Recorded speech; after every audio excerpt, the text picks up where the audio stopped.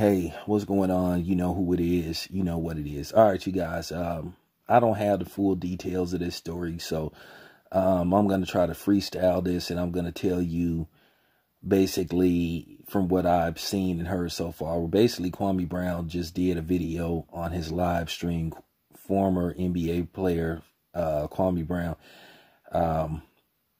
He basically got at Matt Barnes and Steven Jackson. He called them a bunch of beta males and all that kind of stuff. And, you know, Jemele Hill decided to respond, put her 2 cents in, and she tried to put an unfair label on Kwame Brown. And Kwame Brown just made a video and he checked her. You know, yeah, he checked her and he put her in her place. Oh, and don't try to come on here with that feminist, male chauvinist bullshit. Go fuck yourselves. Okay? And he talked about a lot of things that I talk about on my channel, which I've been saying they've been trying to do. That how a lot of white men and white women are trying to use black women and, you know, pussy ass black dudes to try to take away the voice of the black man and try to keep us from speaking our mind. How they're trying to silence us. He talked about a lot of different stuff.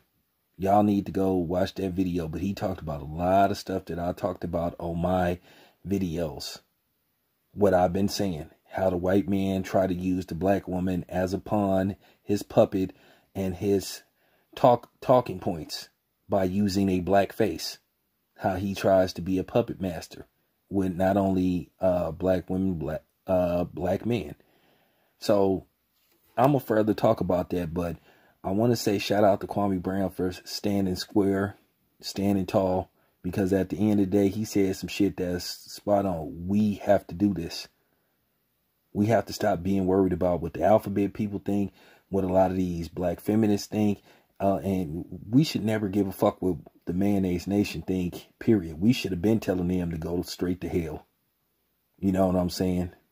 But I don't want to say too much, but you need to go watch the video. And once again, his YouTube channel is called Kwame Brown Bust Life.